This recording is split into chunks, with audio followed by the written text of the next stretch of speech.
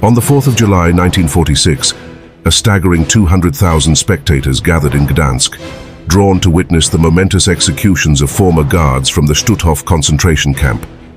Atop a hill, a group of women emerged, destined for the looming gallows, where their lives would be forfeited.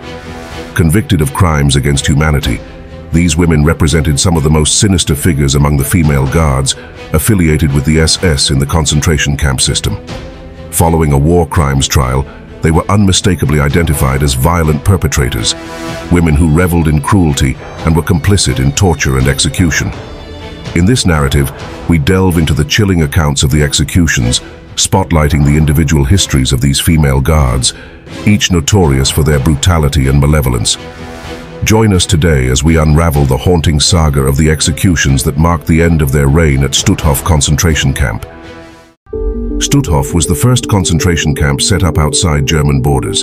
Emerging immediately after the Nazi invasion of Poland, the camp was initially established with a prisoner workforce tasked to construct the very facilities that would imprison them. But by 1944, with Allied armies closing in on Germany, a dramatic shift occurred as the inmate population at Stutthof surged, particularly with the arrival of approximately 24,000 Jewish prisoners transferred from major camps like Auschwitz. In response to this influx, a fresh contingent of guards was dispatched to manage the escalating numbers, some specifically recruited from the local area. As the war raged in 1944, it was becoming clear the Germans were losing. During this time, the guards demanded even more productivity from the prisoners, and unrestrained cruelty became common. Conditions within Stutthof became unbearable, marked by extreme harshness that claimed the lives of thousands through starvation and rampant diseases, including devastating epidemics like typhus. The camp witnessed daily executions, carried out within the firing range, gas chambers, and even mud-soaked atrocities where some inmates were drowned or fatally clubbed by guards. The toll on life in Stutthof was staggering, with an estimated 65,000 individuals meeting their demise, many succumbing to forced labor. Amidst this grim landscape, one woman found herself drafted to work at the camp. Iwa Paradis, born on December 17, 1920, in Lemberg in the Weimar Republic, remains a haunting figure in the history of Stutthof. Little is known about her early life, but she emerged as a fervent Nazi, undergoing training at Stutthof in August 1944 to become an overseer of the women's camp. Iwa developed a notorious reputation for her brutality. She was known for beating prisoners with whips and other weapons. Witnesses recounted instances of her ordering female prisoners to undress in freezing winter conditions, dousing them with ice-cold water and beating them if they moved. The guards would often chastise entire barracks for minor infractions. Such brutal punishments were sadly commonplace in concentration camps. Paradis was briefly transferred to the Bromberg sub-camp before returning to Stutthof. As Allied forces approached in April 1945, she became part of the mass prisoner death marches out of Stutthof. Captured after attempting to hide, she faced judgment during the Stutthof trials, where she was sentenced to death. On July 4, 1946, at the age of 25, Iwa Paradis met her fate on the gallows erected at Gdansk. Alongside 10 other former guards, including Johann Pohl, the former commandant, and Jenny Wanda Bachmann, she was executed in front of a crowd of 20,000 spectators. Precisely at 5 p.m., 11 open trucks rolled in, transporting the prisoners to the execution ground.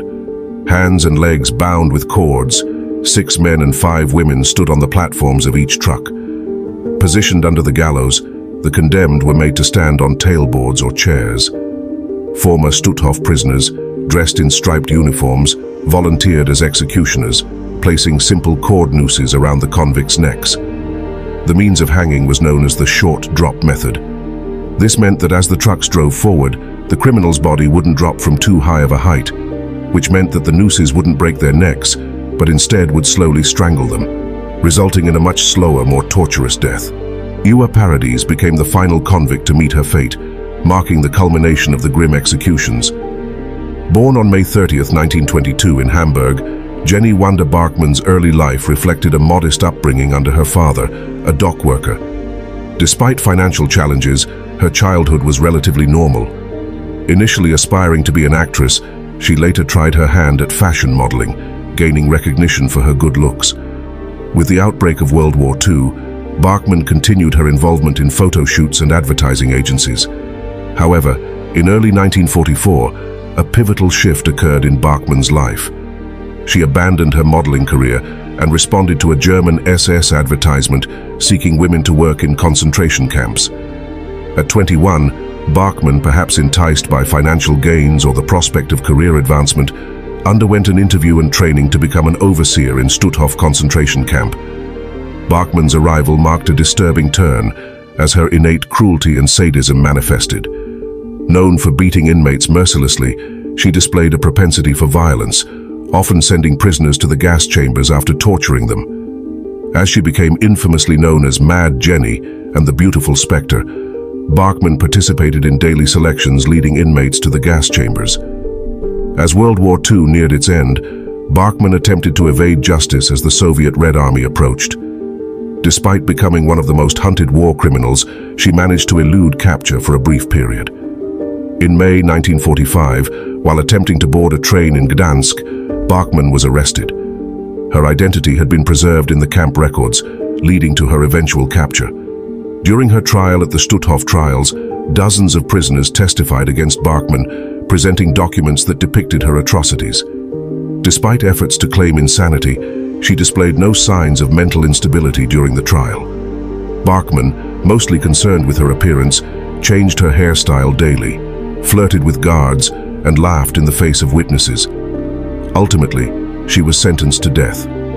On July 4, 1946, at the age of 24, Jenny Wanda Bachmann faced execution on the Biskupia Gorka Hill near Gdansk. The Beautiful Spectre met her end calmly. After being convicted, she remarked, "Life is really a great pleasure, and pleasure as a rule does not last long."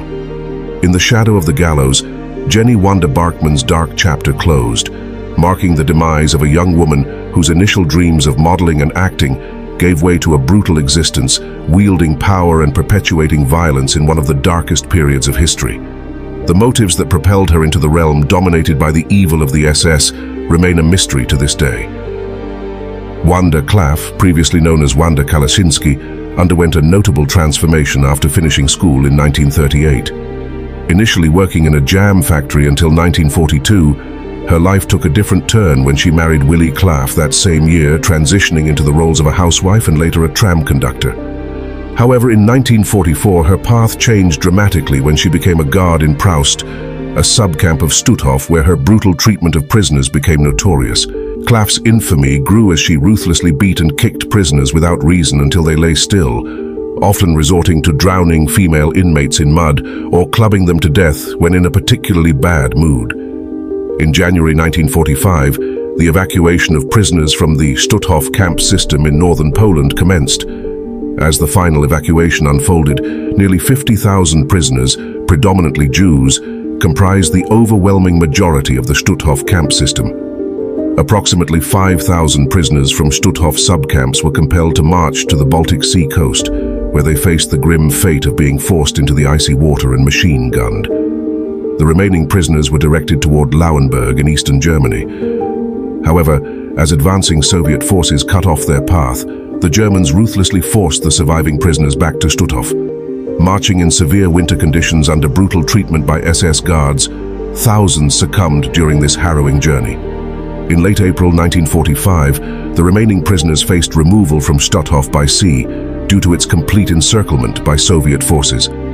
Once again, hundreds of prisoners were forcibly pushed into the sea and shot. The toll of this evacuation was staggering, with an estimated 25,000 prisoners, or 1 in 2, losing their lives.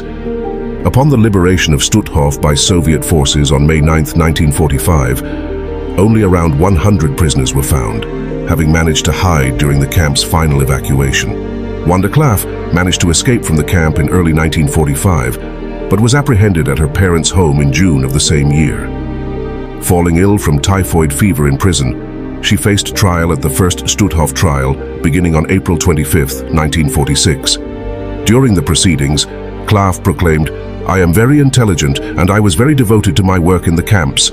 I struck at least 2 prisoners every day." Despite her assertion, the trial concluded on May 31st, sentencing Wanda Klaff to death by hanging. In the solemn aftermath of the trials and executions, a chilling narrative of human cruelty unfolds. From Iwa parodies to Wanda Klaff, justice confronted the perpetrators, leaving behind a haunting legacy. May the memory of their victims endure, urging humanity to confront the shadows of its past for a more compassionate future.